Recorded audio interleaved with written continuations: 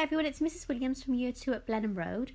We have had a wonderful start back at school, and although all of our children are coping really well, I have noticed that many of them want to talk about the coronavirus and what we have experienced and what we are experiencing, but many of them don't know how to begin this conversation.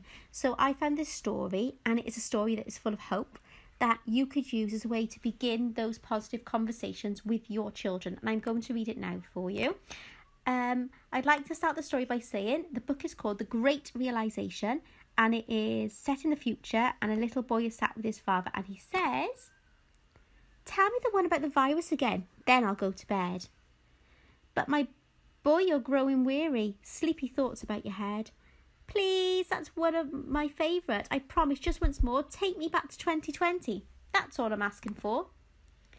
"Okay, snuggle down, my boy, though I know you know full well the story starts before then, in a world I once would dwell. It was a world of waste, of wonder, of poverty and plenty, back before we understood why hindsight's 2020. You see, the people came up with companies to trade across all lands, but they swelled and got much bigger than we could ever have planned. We'd always had our wants, but now it got so quick you could have anything you dreamed of in a day, and with a click. We noticed families had stopped talking. That's not to say they never spoke, but the meaning must have melted and the work-life balance broke. And the children's eyes grew squarer, and every toddler had a phone. They filtered out the imperfections, but amidst the noise, they felt alone.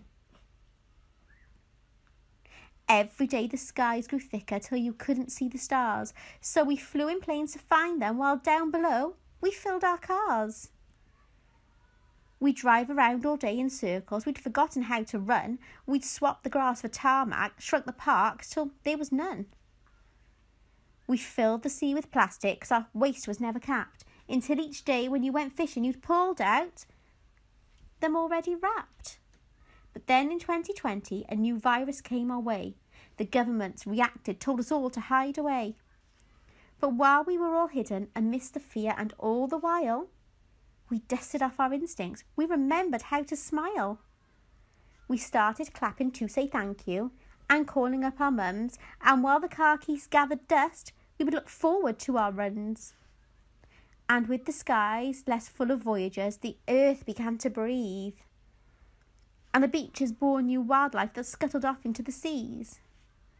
Some people started dancing, some were singing, some were baking. We'd grown so used to bad news, but there was good news in the making. Old habits became extinct, and they made way for the new, and every simple act of kindness was now given its due. And so when we found the cure, and we were all allowed to go outside, we all preferred the world we found to the one we'd left behind. But why did it take a virus to bring the people back together? Well, sometimes you get sick, my boy, before you start feeling better. So lie down and dream of tomorrow and all the things that we can do. And who knows, if you dream hard enough, maybe some of them will come true.